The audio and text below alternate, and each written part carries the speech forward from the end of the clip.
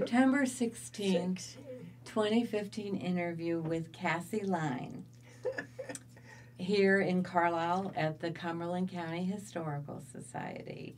Cassie has graciously agreed to share some of her memories with us.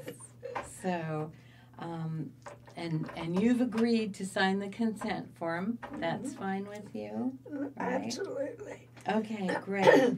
And why don't we start with you sharing with us when you were born and where you were born. Oh, okay. Well, I was born at home, and my home was, some people called it Greystone, others called it Cheer Hill. It was on Orange Street, a big gray stone house. And I lived there until I was, I believe, 8. My brother, I had 3 brothers, but yeah, they were all, when I was born, they were all still home. Were you the oldest? No, I was the youngest and the only girl. That's why I was spoiled. But my brother took me to the Franklin building the first day of school on his bicycle. I don't believe we even had bus service in those days to take the kids to school.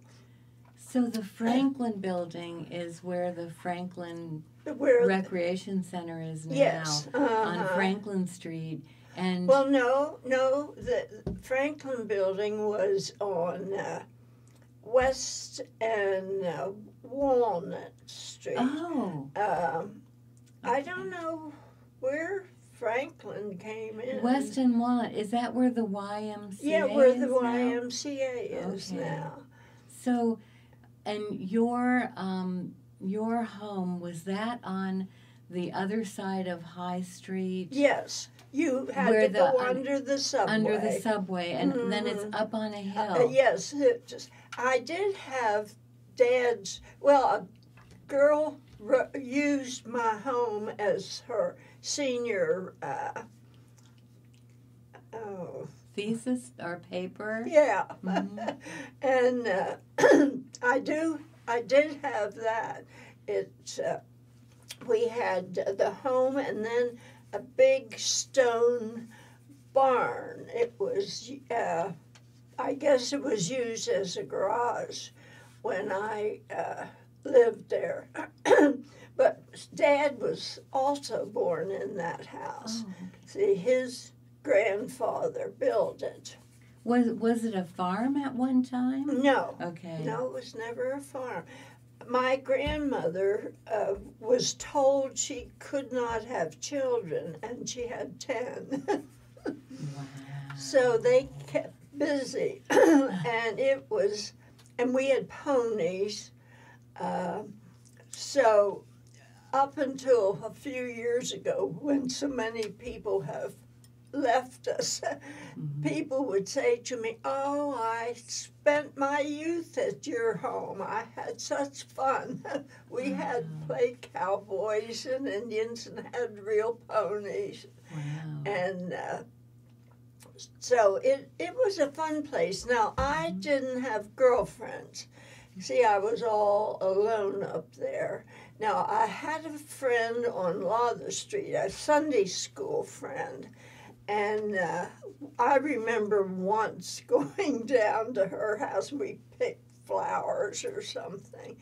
But so Dad lost the house in the Depression. And I was tickled to pieces. We moved down to Pomfret Street. Okay. And it was wonderful. When you'd go out front, there was always kids to play with. Was it on West Pomfret Street? West Pomfret, 236. Oh, yes. Okay. Actually, my grandmother built those 4 houses. My great-grandmother, I'm sorry. Okay. There were 4 houses in a row that she built, and I don't know for sure, but it seemed to me it cost her $4,000. Wow. And those houses are still standing. Yeah, oh yes. Yeah, yeah. Brick and so we. And you continued to go to the Franklin School? Yeah, yes, But see, I could walk from there, right. and. How did you get to school before that when you lived at the Greystone? You know, I guess Dad must have taken me, because I only remember the first day riding on the back of Don's bicycle. Wow. And so I suppose Dad had to, or Mother drove too. So I don't know how I got there. But... And your church, what was the church? I was First Lutheran. First Lutheran. Yes, I tell my minister now that I was Lutheran for 75 years, I guess. And but when we moved to Naples 6 months out of the year. And in Naples, I had heard the Presbyterian minister was so wonderful. So I started to go there. And then I thought when I came back to Carlisle, when I'm liking the Presbyterian service so much, why go back to the Lutheran? So I ate something with coconut this morning. Oh, yum. I joined the Presbyterian church then. In Carlisle? Yes, in Second Press. Oh, Second Press. Okay. On Garland Drive. And was it on Garland at that time? Yes, or? It was Okay. when I joined. Right, okay. And Jeff Gabilius is the minister, and Jennifer was... See, I don't have a brain anymore. You're doing great. Oh, I'm terrible But you're with remembering names. a lot of fond. You have a lot of fond memories, it seems. Yes, I growing do. up. I had a wonderful childhood. We didn't have a whole lot of money then. I guess earlier we were pretty well off because Mother had a nursemaid. I remember her driving me down to Moorland Park so I could see the deer. Oh, I've heard They of it. had fenced in area and they had deer in there. But that was right near Dr. Wickham's office, right? The Moorland Park. Was Dr. Wickham, did he have his office on West Street at that time when you were young? Did you ever go to Dr. Wickham? No. Okay. But it seemed to me he lived near me after I was married. Maybe. Yeah.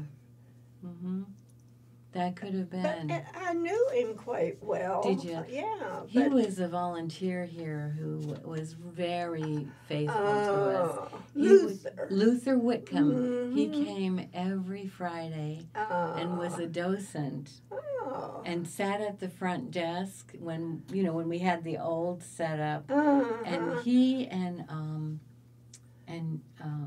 Mr. Fuller would reminisce and share their stories. So. Which Fowler? Which Fowler? George Fowler, yes. Yeah, the two of them together were really fun to listen to. Oh, I bet. Yeah. This grandmother that I said, great-grandmother, I can, the one that built the 4 houses on Pomfret Street. Nana, my grandmother, grew up in Pine Grove. Really? Yes, her father was the engineer on the railroad between Gettysburg and I don't know if it extended past Carlisle or not. But then he was killed.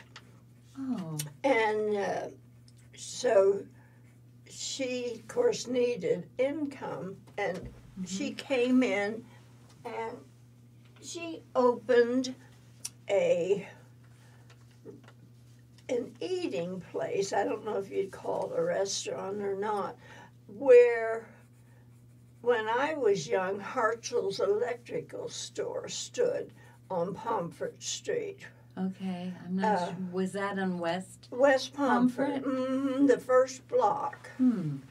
And I think now there are lawyers in there. Okay. But she opened and sold a lot of oysters. Bill Hartzell told me when they were rebuilding the house, he said the backyard was just nothing but oyster shells. Wow.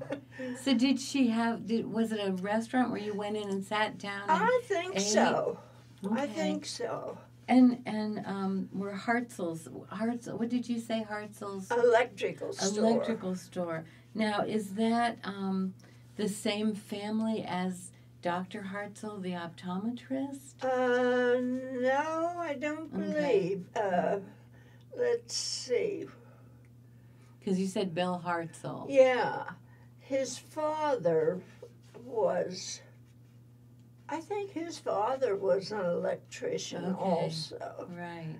Uh, So she was able to support the family. Yes. Now this is your great-grandma. Great-grandmother. And is she the one who had the 10 children? No, that's Dad's mother. The other side. Yeah, the other side. So that would be the Line side. No, that's Shearer. Shearer. Uh-huh. Their name was Shearer. Mm-hmm. Okay. And your great-grandma, what was her name?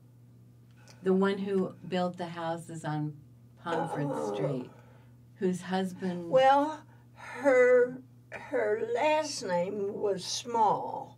Oh, okay. That's all I know. And it was Mr. Small who died, who was yes, killed? Yeah. Was he killed on the railroad? On the railroad, yeah. Was it an accident? He must have been thrown. Oh. But the other side... Now, did you know him, Cassie? No. Okay. No. But you knew your great-grandma? No. Did you ever meet her? No. I never knew her. Okay. But my grandmother was one of my favorite people in this world. And you called her Nana. Nana. And we moved in with her when Dad lost the house. Yeah. And she was wonderful. My brothers lived on the third. No, I think John and I actually shared a room. Mm-hmm. My youngest brother and the other two boys lived on the attic. I mean, their bedroom was on the third floor. But and I have nothing but good memories. And you didn't have to change schools? No. So you kept your same friends? Yeah, that's nice. And if we had 10 cents, Lockwood's had a little store down on the corner of South Pitt and South. And we'd go down there and get an ice cream cone. Oh, wow. We could walk. My godmother was Pat Mulgrew. Pat Mulgrew? Yes, she's my godmother. My brother was engaged to Mary Virginia. Oh, her when sister. She died. Oh, and she died so young, Virginia. Yes, she was so young. You knew how she died. No, I don't. Oh, she was a wonderful RN. The head RN at Carlisle Hospital. And now, Virginia? Cassie, get it straight. Mm-hmm. Oh, she got tuberculosis. Oh. And had to go to Mount Alto because I remember Robert was in the Army by then, my brother. And but Mother and some of us went up to Mount Alto to visit Mary Virginia. We just loved her. And they had given her the wrong blood. This wonderful nurse that was so smart, and they gave her the wrong blood. And of course it killed her. Yeah, that's so sad. I Is thought Pat living? No, Pat passed away maybe 4 years ago. Oh. Yeah, about 4 years ago. She had Parkinson's disease. And that's too bad. She was a nice girl too. Yeah. But I thought of her when you mentioned where the Lockwood store was, because I know that her grandpa had a bakery, Mulgrew's Bakery, which would have been near there. Yeah, on the other corner. It was on the other corner? So do you remember Mulgrew's Bakery? Was that before your time? I never went there, but I knew there was a bakery over there. Okay, yeah. Because that wouldn't have been that far from you. No. In fact, Pat lived on West Pomfret Street before she went into the Todd home. Oh, yes. And so that, she lived at, I think... She was in the 100 block. Yes, and you're Pomfret. talking about the 200 block. Right, so you were between College and West Street. Right. Okay, right. That's, okay, I know that block. Oh, how So were they those houses that have the front porches on them? Yes. And the steps going up to the front porches? Yeah, just little narrow porches. Yes. And I know those houses.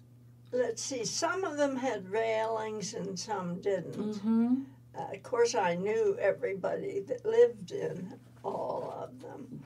Well, the first day I moved downtown, as I said, I guess Dad was sad, and maybe my brother brought one pony along and kept it in the garage. Behind the alley house. behind the house. And, but I was so thrilled to be downtown, and I swept the sidewalk from our house up to College Street.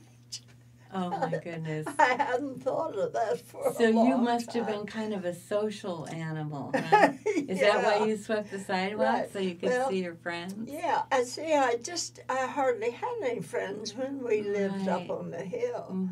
And so I was really tickled to be down.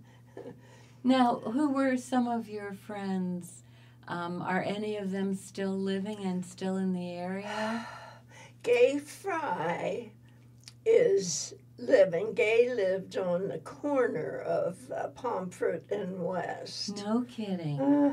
I know Gay Fry. You know Gay? I sure do. The egg lady.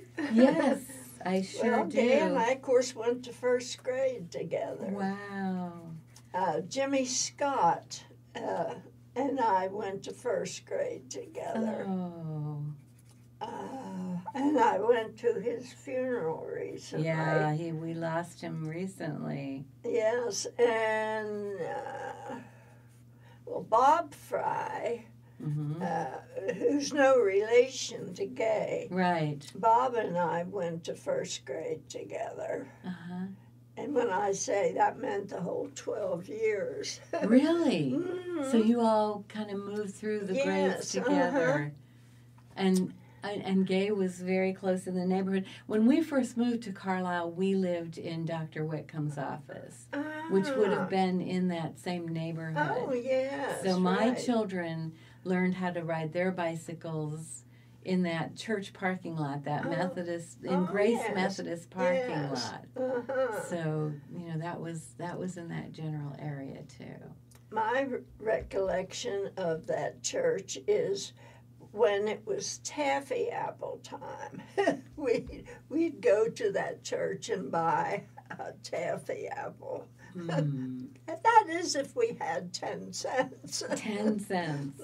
What else could you buy with 10 cents? Well, I believe you could go to the movie. Really? I believe. And you could have easily walked to the movie from your house. Yeah. Dad took me to my first movie. It was where your parking lot is now. It was called the Orpheum, I believe. Right. And we saw Betty Boop. Oh. Now, I can't remember. I'll look at a friend and won't be able to say her name. But you can remember. Going back to that would have been in the 30s, the early 30s, I guess. Yeah. We went to see Betty Boop. Oh, that's fun. That's great fun. So, and you mentioned Marge Dutry before. Was she one of your school friends? We met Marge in 7th grade. Okay. And became close friends from then on. And I guess I'm trying to think. Pat would have been. Pat was a little older. Okay. Right.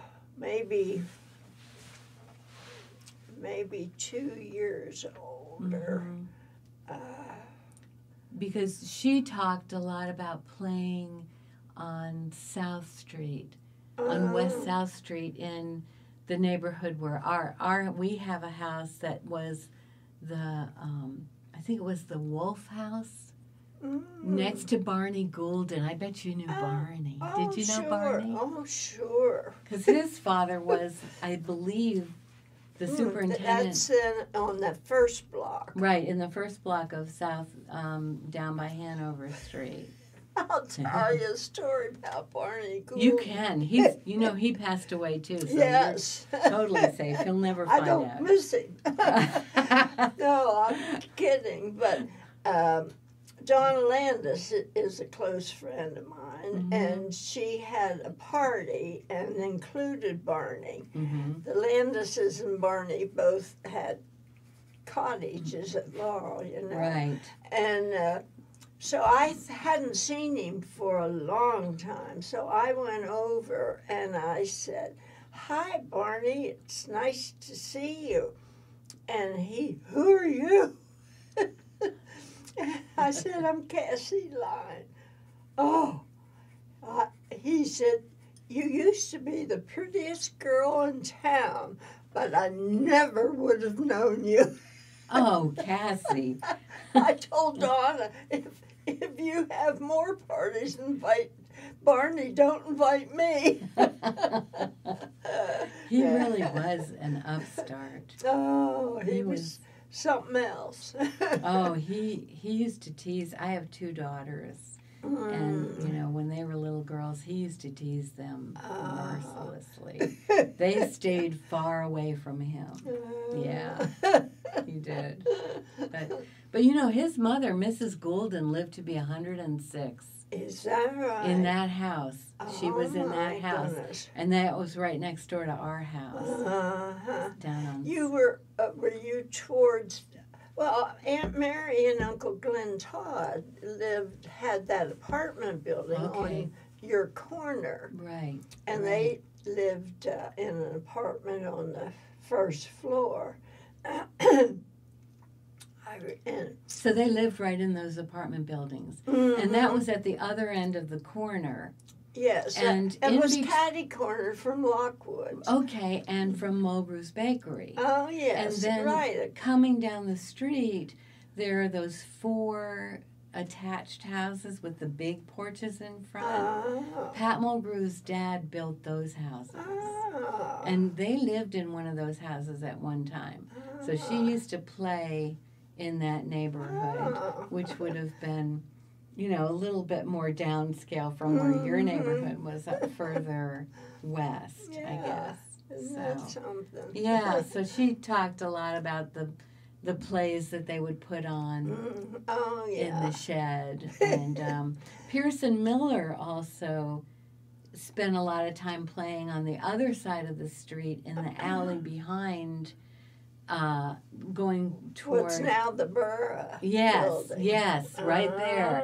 Yeah, now he would have been a lot older than you, I guess, right? Yes, he was a lot older. I knew PK, we called him. Right. I don't know how, well, I guess I knew him. I believe he was a First Lutheran. So I kind of knew him from church. Okay. And then he was a realtor, I believe, wasn't he? Yeah. Had an office. Right over across here, right. Yeah. The building where we have our shop I is thought. where he had his office. And we just opened a new education center in the part of the building that would have been, I guess, I don't know what that was. Well, I guess it was several different businesses, but it's all part of his building there. The chocolate shop was next to PK's office. It was a chocolate shop. Yeah, and my Aunt Mary Todd and another lady who lived across the street on Pomfret Street, Mary, she was never married. Can't say her last name. But they owned a chocolate shop together. And we went every day that we had 10 cents after school. We would go to the chocolate shop. And it was a little narrow building. But the first booths were usually some of the elite ladies in Carlisle. Okay. And then the back was, and a lot of college kids went there. I remember seeing the girl who became my sister-in-law because she was so unusual and pretty. And so that was, and then next to that was the pool room. My husband used to, when he worked, he would take his lunch hour, and I said he spent 50 minutes at the pool room and then 10 minutes at the little restaurant off the square. Where did he work? He was, he was half of Line and Line originally. And they, at some point, he said, we can't both stay here. And his brother said, well, it won't be me. So Jim left. Okay. And Henry Stewart got him a job of fulfilling the last part of the tax collector job. The tax collector was, I believe, in jail maybe. And so Jim got his job, and then he ran a couple of times. He was so popular the last time the Democrats didn't even put anybody up opposing him. Really? But he was Republican. He was Republican. So was he the tax collector? Okay. For many years. Oh, wow. And so, and speaking of jail, I remember you mentioning a story. My grandmother. About your grandmother, that she was born in jail. Yes, that's the same grandmother that had the 10 children. Okay. And lived on the hill. And her name was Jenny Rippey. Jenny Rippey. Shearer. So when she was Jenny Rippey, she was born in jail? See, her father they were from Shippensburg, and he was sheriff. And in those days, the sheriffs resided in the jail. Even up to when I was in senior high school, one of our friends, her father was sheriff, and they lived in jail. He was Brett's, B-R-E-T-Z. I can't think of his first name. But because we would visit her and peep in the door to the prisoners, you know. Was that at Cumberland County? Mm-hmm, The big jail? Yeah. The big old jail? Yeah. Wow. So you would go there to visit them? Oh, yeah. No. And so now when I come up that street, and especially if my son's in the car, I'll say, "Did I ever tell you?" And he'll say, "Yes, you told me." But the other day there was a new friend in the car, and so I tried it again. "Did I ever tell you my grandmother was born in jail?" And people want, "What are the particulars?" And my son said, "Well, it's better than dying in jail." Wow. Boy, if you could know who the colorful people might have been in that jail. How long did they live there? Well, I think the term was 4 years. Okay. And I have no idea if he had more than one term. It was an elected position, the sheriff. But Wow. she, and let me see, she had like a sister. I don't think she ever had a brother. So there might have just been these two girls, but she happened to have been born No in kidding. jail. Now, did you work? Did you have a job When I got out of high school, Mm-hmm. Dad said, "I can afford to send you to Dickinson, but I can't send you away to college." Okay. Well, I wasn't interested in education. I wanted to live in a sorority house, you know? So instead, I went to commercial college. Okay. I first took the bus down at the courthouse and went to Harrisburg. Mm-hmm. And then at some point, I came back and went to the Carlisle Commercial College. Now, where was that? Well, that was on the corner of Pitt and West High. It's across from the Hamilton restaurant. Oh. It was on the second floor, as I recall. And that was called Thompson's Business School. Okay.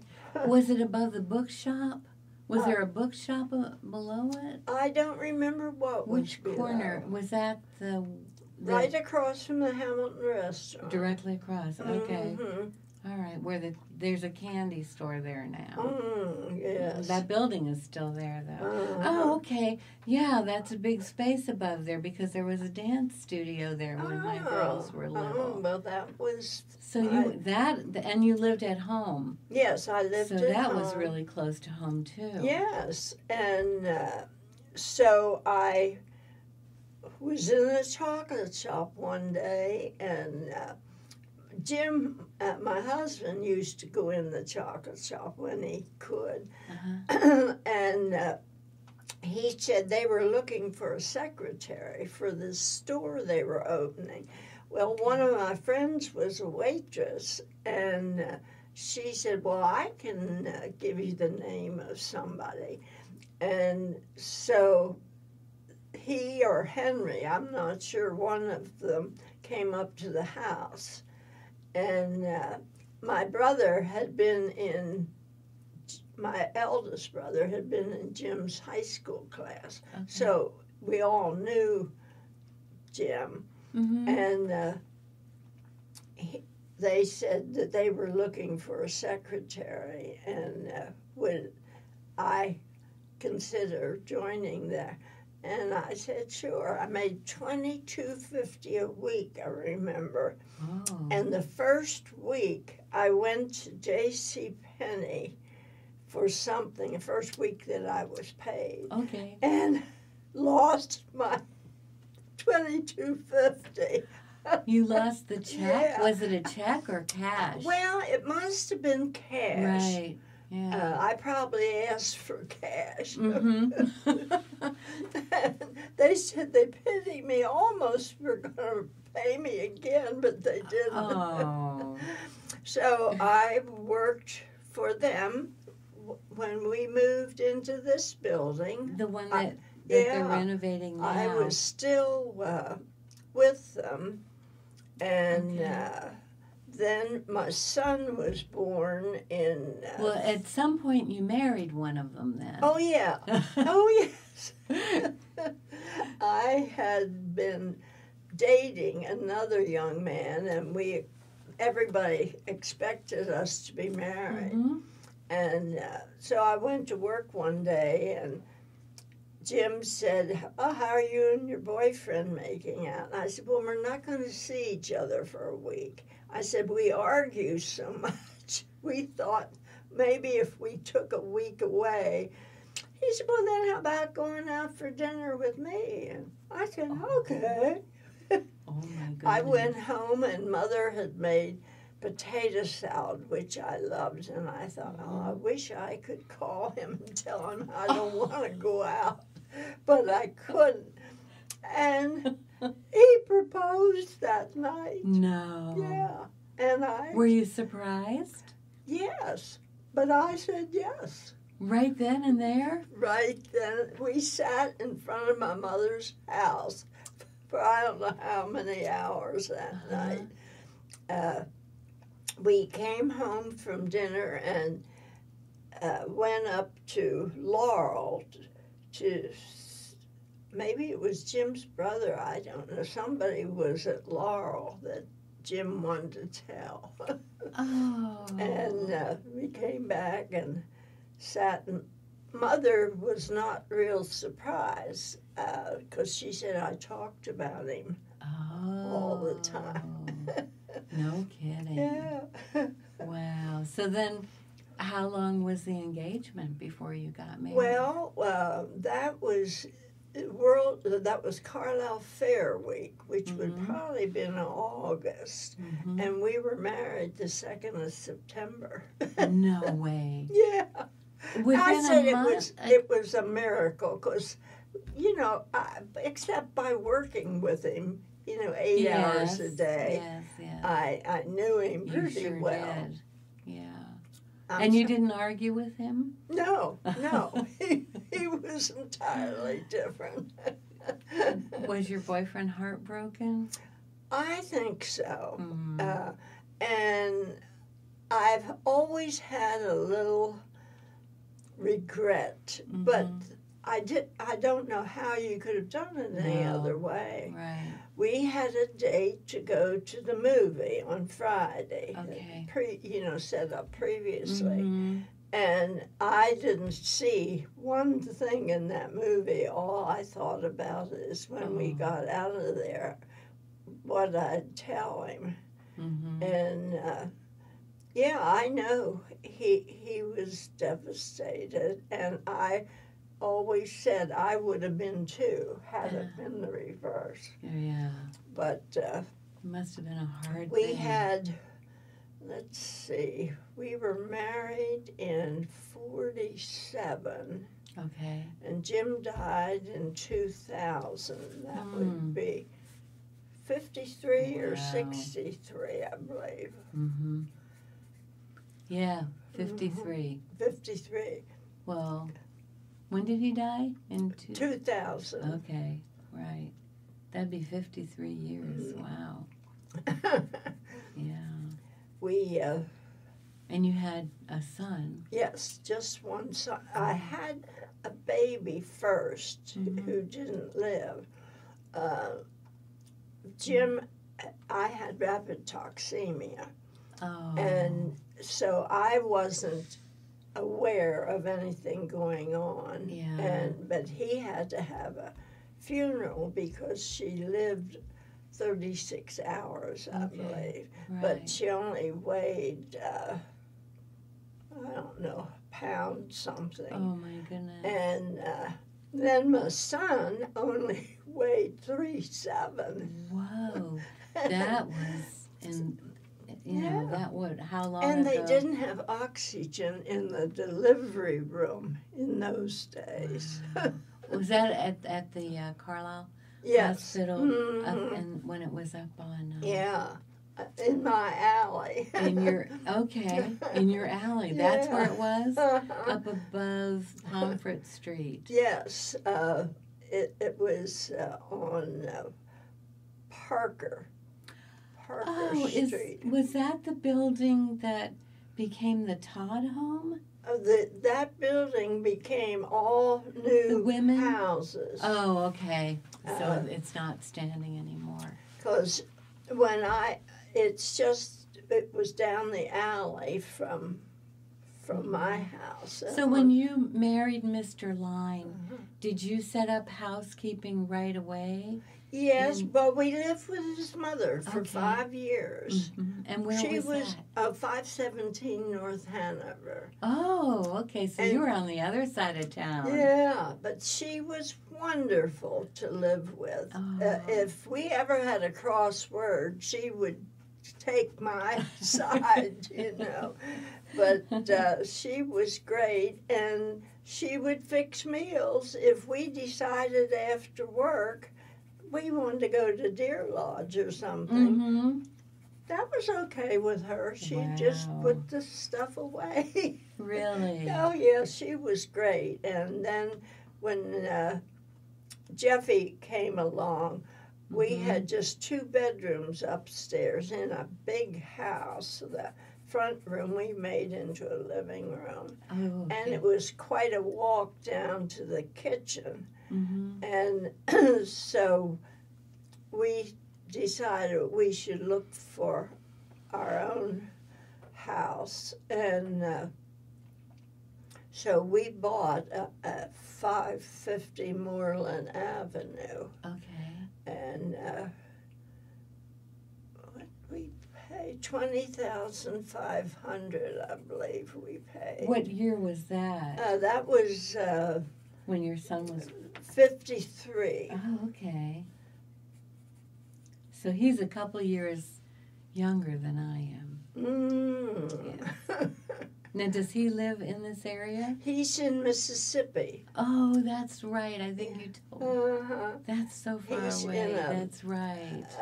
It's not really a school, but it's for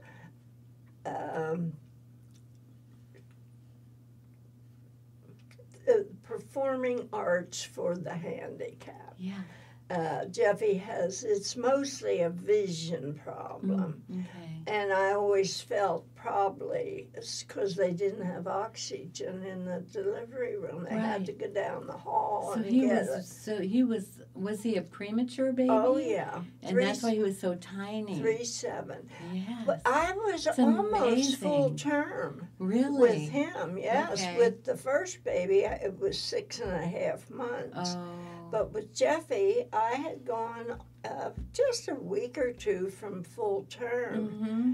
And I was doctoring in Harrisburg at that time. Mm-hmm. And so he had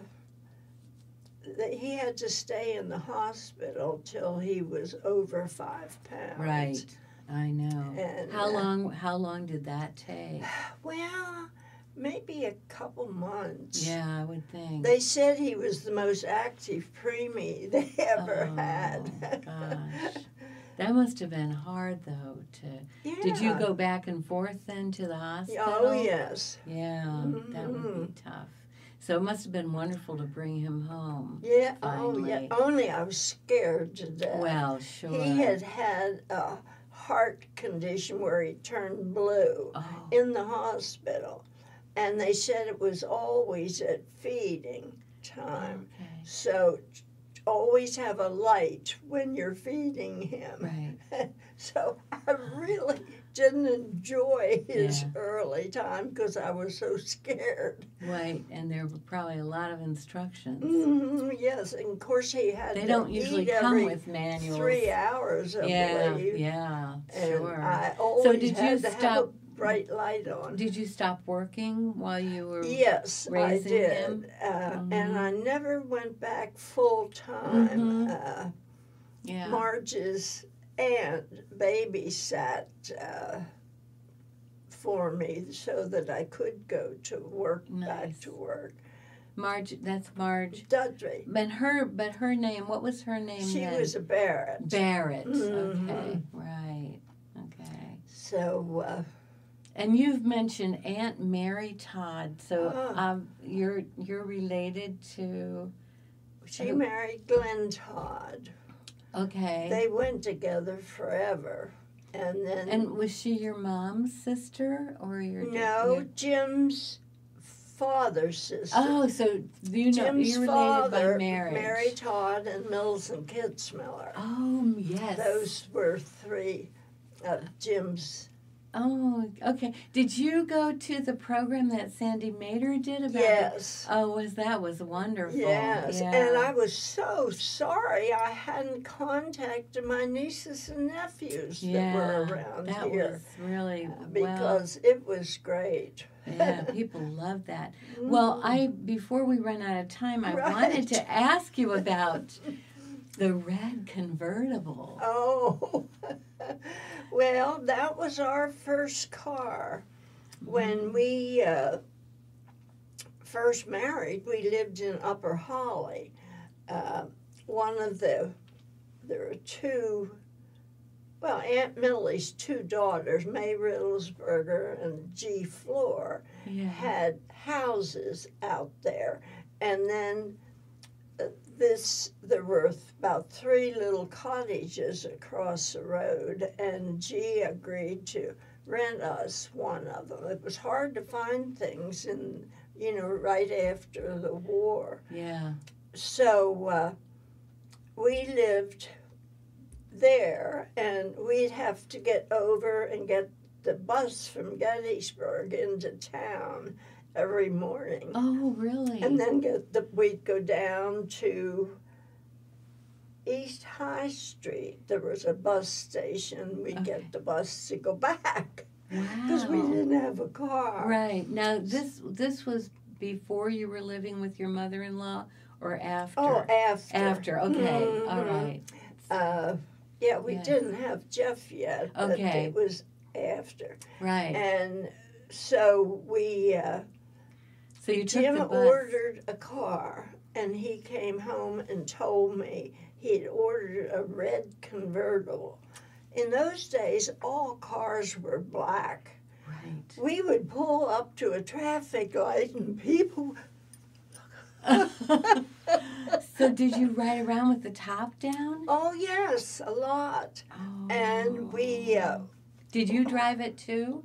Oh, yes, it was regular gear. You could drive. Because I said, do you mean to tell me if we go up the back road to Pine Grove, I don't have to do anything? And he said, no. Oh, it was an automatic? Yeah, automatic. Oh. We got it at Sailor Motors. Wow. And, but we better talk about... Well, so you had the red convertible. Yes. And your dad was friends with...